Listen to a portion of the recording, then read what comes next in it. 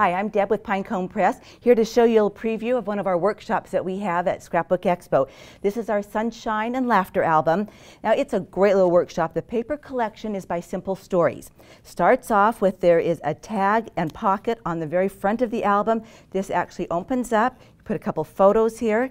Then the album. In this album, to keep track of your memories of the summertime, whatever, 50 photos can go in here. There's a lot of pockets and a lot of fun little interactive pages, a lot of little pages that flip, tags that pull out, places for a lot of photos. Now with this collection from Simple Stories, there's these die-cut pages that are in the kit.